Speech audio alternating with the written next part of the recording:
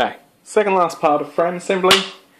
You need 4 of these 1002s, 1032s, you need 16 of them, the 2 1011s, the 2 1019s, literally just the last stuff you have, and 4 rigid knuckles, which again are going to be the last ones you have. Now, with the flat part of the rigid knuckle with the hole in it, you want that facing upwards, and for these you want the threads obviously facing outwards, so it can come here and slide into the rigid knuckle like so.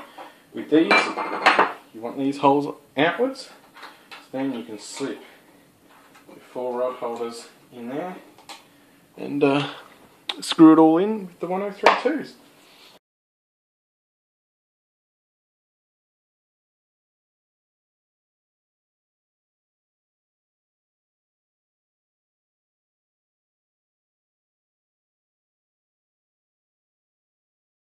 So, final step to getting the frame done is getting this on.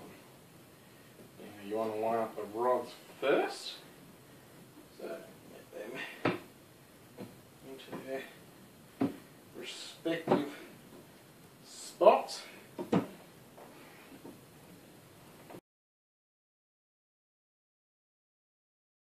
Okay, and a bit of hammer love, just going evenly down. I'm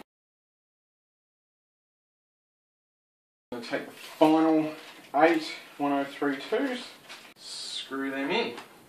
Just quickly check. Yeah, it goes up and down nice and smooth. So this was just a quick little video of the last of the easy stuff. Now it's going to get slightly more challenging, but nothing that can't be done. Stay tuned for the next video. Check out my other videos. Don't forget to subscribe.